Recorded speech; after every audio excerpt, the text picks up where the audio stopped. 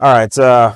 Next question. What's the torque limits, or what torque limits are there on your DQ250 MQB tune? DQ250 MQB. We kind of push those.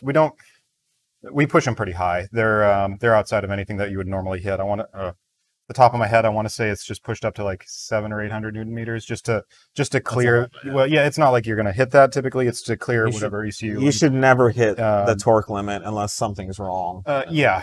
So it's a safety. What we do is we try and remove that cap to allow for the broadest amount of ECU tuning as possible, and the clutch pressures and whatnot will work up to a good portion of that.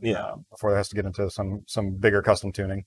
Yeah, it's safe to say power is not being limited because of it. That's the whole thing. Yeah. Depending on what tune you've got, some put out different torque numbers than others. So yeah, it's more just to cover all our bases, and it does still pull back torque if things are getting too hot and out of control.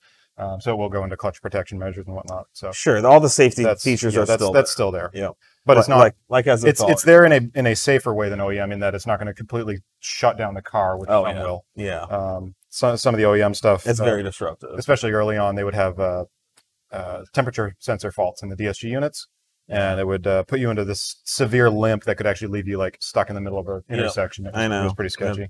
I think it happened to me once.